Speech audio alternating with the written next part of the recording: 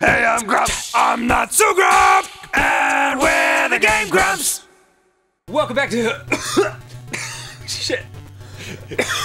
Did you just call our? Did you just call our show? Dude, shit. You okay? I'm okay. I'm okay. Oh God. Oh my God, Jesus. Watch out, toilet bowl man. Yeah. Yeah. Wait, is he? Oh, I have to shoot him in his tiny head. Oh. Ah! Ah! Stay away. I'm coming at you. Yeah. Here I come to save the day. I am dangerous. They didn't build me with guns. Just a strong desire and an indomitable will. and I guess my armor is oh man, acid or something. Look at this thing. Whoa. Yeah, seriously. Oh And Jesus. okay, I guess you can't get near it. So yeah, to get back to the beginning, I was choking on a combination of Skittles and Coke, which I drank to get myself all charged up for Game Grumps action. I'm glad you said drink Coke, which you drank. Oh yeah, like, sorry. Skittles and Coke. Listen. The best combination. Oh, let's do it. Let's do 30 more episodes.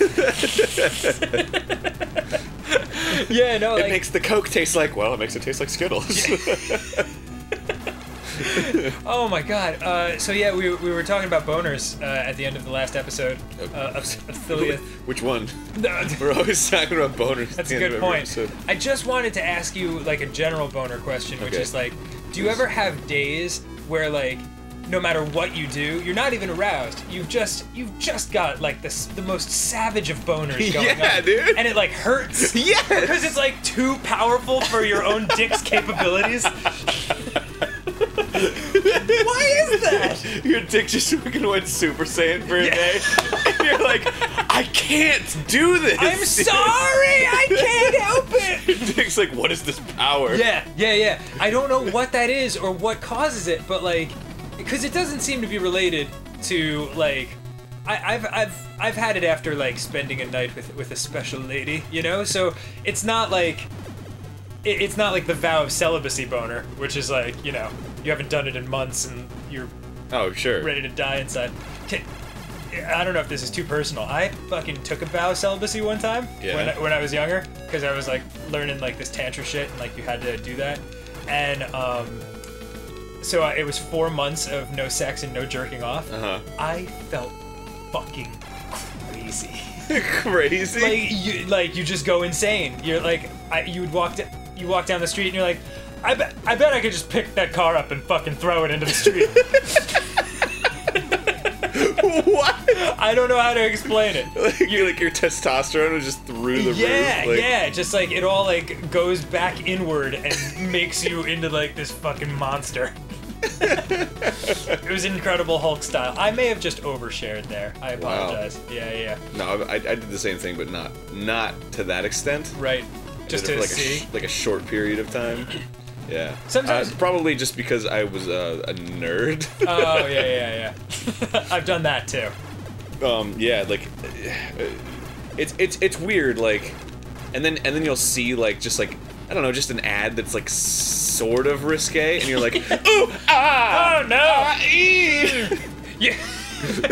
Or what is this feeling I have inside me? It's the worst when you know you can't do anything about it, and like you realize how sexualized advertising is in general. Yeah. Especially like it happened when I was living in Brooklyn, because like they have like these bodegas everywhere, and those have like a Spanish slant to them, and Spanish advertising, like or Hispanic I should say, because it was mostly like Mexican, it wasn't from Spain, but like Hispanic advertising, a lot of it is like soccer based, and it has just like hot half nude girls, like no matter what the product is. Even if it's like parsley, it's like, oh, okay. Yeah. Why not? Yeah, I do want parsley now. But yeah, like you just see like these incredibly hot girls, and you're like, no, back away, produce succubus. Is her name Parsley? Oh yeah. Have you ever seen like Sábado Gigante? No. Do you know what I'm talking about? No. I believe it translates to Gigantic Saturday, and it's like one of those like Univision TV shows where the guy's like Buenos ding dong diddly dios, and like Buenos ding dong diddly dios. and yeah, it just has all the My, we feeling frisky. wanna go, and like the camera like goes in and out and in and out and in and out super fast, and like there's a half-naked girl, and like it's adults dressed as children and being like ay ay ay. It's fucking insane. I can't remember why I was talking about that, but Buenos ding dong diddly dios. We were talking about Parsley is a girl's name, I guess. oh yeah, that wasn't the connecting thread. You know what? Is that what like the Bumblebee guy from Simpsons is based on? Bumblebee guy? Oh yes, exactly. Yeah. Like it just cuts to him, and he's in a Bumblebee costume, and he's like all fat, like surrounded by half-eaten sandwiches, and he's like, "Ay, el stomaco." And that's just the funniest goddamn thing. It really is. It's weird how like senses of humor kind of vary over different cultures. Oh yeah. Like, cause I recently watched one of those like Spanish shows because I was like at a car dealership because I had like a free car wash for my car, and Nice. I was like, cool, fucking, I don't have to pay money for this shit. For sure. So like I was sitting in their waiting room, and it was like on Univision, and then they're just like, whoa, and like everybody laughs and stuff, and then they like get up and dance and shit, and Yeah. it's like, What is happening? and Yeah. like, you know, you watch like the SNL bit where they like do that. They're like, our next guest, and then they dance. Yep. But they really fucking do that. No, yeah. You watch SNL and you think like they're overdoing it, like that's bullshit. But yeah, if anything, they're underselling it. It's really insane, and that's one of the first things. Like, I took comedy classes at Upright Citizens Brigade like years ago, and that's one of the first things they tell you. They're like, humor does not translate beyond cultural borders a lot of times. Like there are certain things, like fart jokes. Fart jokes are like that's like the building block on which all humor is based. Yeah, it's kind of weird how that works. So like literally the only thing you can do around the world that will make everyone laugh is See? yeah, I know. You go one like degree more complicated than that and you lose half the earth. God, that's so interesting. It's funny, there's like, I think there were hieroglyphics actually that like... Fart jokes? Yeah, fart jokes and like Greek like plates that they found and they've unearthed that are all like dick jokes and fart jokes. So you know what? Fucking FCC, the next time you come down on us for keeping it real... We're just trying to appeal to all audiences. Yeah, we're just trying Isn't that what you want? Yeah. Isn't that how you make advertisers happy? I thought you wanted to build a sense of community. Fart lords. Not cancel the show Community. Aw. Did they cancel it? It was canceled and then it came back on. Oh, good. It's an excellent show. That's yeah, from what I've seen, I really enjoy it. Have you not watched it? I rarely get the chance to like really sit down and enjoy a show. Yeah, well, we're always fucking playing video games. Yeah, that really is it. I was just like catching up on Sherlock the other day. I've never seen that one. Oh, Good? really good. Yeah. Fuck, I'm sure it is. Is that where what's his name comes from? Benedict Cumberbatch? Yeah, that was like when his breakout kind of. Could there possibly be a more British name than Benedict Cumberbatch? You can't even say it in an No, American I can't. accent.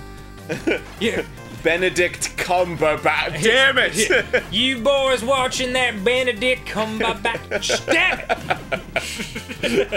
America. Oh, I fucking love that guy because like it's just He's awesome. When he talks, it's just like, say more. Just say more words. There's certain like, do you ever like listen to someone and their voice just like hits your ears the right way and you kind of like get chills because it's so nice to listen to? Benedict Cumberbatch. Yeah, dude. for instance. Yeah, fucking Bob Ross was like that. Oh yeah. The painter would be like, we're just gonna make some happy little trees.